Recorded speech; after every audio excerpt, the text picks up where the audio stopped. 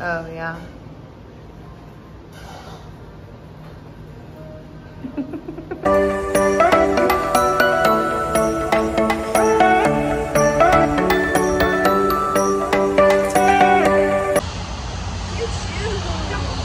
Thank you.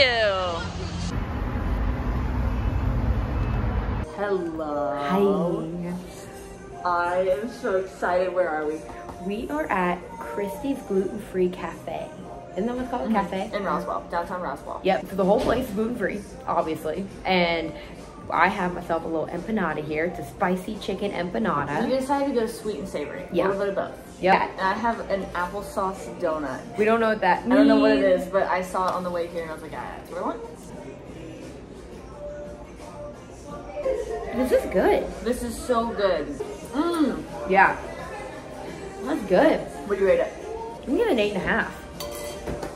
I've had a lot of like not so good empanadas. I've had a lot of really good empanadas. My mother-in-law is Cuban and makes empanadas, so, and hers are amazing. So it was very spicy. I like it a lot. I like it a lot. Apparently, if you eat enough spicy food, you can slightly raise your metabolism because your heart rate goes so fast. Wait, really? Yeah. I give that like a 9 out of 10. Yeah, it's really good. It's really good. Ooh. And it's an olive. Oh. I didn't get that. Hello. If you're out and about and you need a little treat, that's the thing. Don't get this. You're gonna have a big fat crash. This is more of a little stabilizer throughout your day. But blood sugar stabilizer. I had to get this. Oh wow, it's dense. Very dense.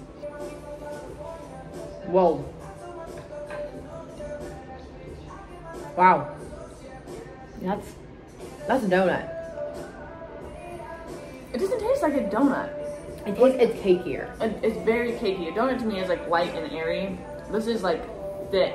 This is one of those dense donuts, for sure. Like I couldn't eat but a couple bites of this. Yeah, it's probably my last one. I mean, it's amazing. It's very good. And a better option than going to Dunkin' Donuts. It's homemade. Yeah, homemade just tastes better. It's just better for you. All right. So we're at a gluten-free cafe. So I feel like we have to talk about gluten. Well, gluten is one of the most inflammatory foods. That, gluten, dairy, and alcohol. The 3 most inflammatory things. So if you feel like... corn. And corn. So if you feel like you're dealing with a lot of inflammation, start with gluten and see what happens. Yeah. Well, because gluten's a protein. It's the binder. So that's why oftentimes gluten-free things like breads or pastries are like crumblier, which is probably why this is denser, because they found a way to like make it more dense so it doesn't crumble so much because it doesn't have the gluten binder. But the thing is about when it's a binder in food, it also binds to like the lining of your gut, which is why it's so inflammatory. It's one of the highest offenders for leaky gut, which is becoming more and more prevalent, which I think we've talked about. We talked about it in our last video. Yeah. So gluten's right in there with it. And you do not have to be celiac to take gluten seriously. That is such a good point. What's interesting is like over time how your body builds a tolerance. People cut it out for a week and they're like, I didn't see that much of a difference. It's like, did you know like a thumbnail size, a little thumbnail amount of gluten will stay in your gut for up to 10 days. I didn't know that.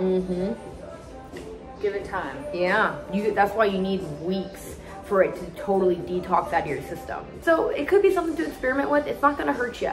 Yeah. But just because something is gluten-free does not mean it's healthy. Do you want any more empanada? I do. Go for it. I'm scared of yours.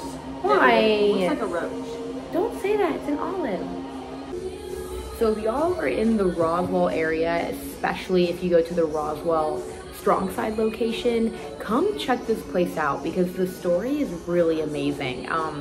The woman Christy and her story of how she has 5 daughters and how they had to change the way they ate, you know, specifically towards them having special autoimmune disorders and needs. And they found their way through healthy living through food and being dairy-free and gluten-free.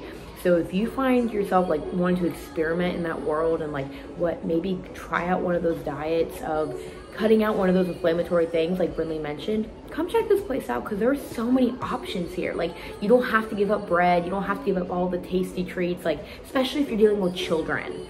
I feel like a lot of kids have a lot of sensitivities nowadays that we're, maybe not nowadays, that we're just becoming more aware of. And this is a beautiful place to give you options if you feel like you're really struggling to find a way to balance the two of having a fun life and while also having a diet that needs to remove a lot of those inflammatory things. So come check this place out. What do you rate it? The whole thing, the whole experience. I gotta give it a 10 out of 10. Man, I just have a hard time giving anything a 10 out of 10. I'm just gonna give it a 9.5 out of 10 just because I'm stingy.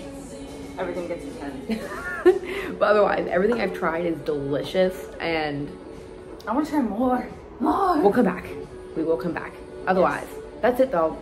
That's it though. That's it. That's all we got.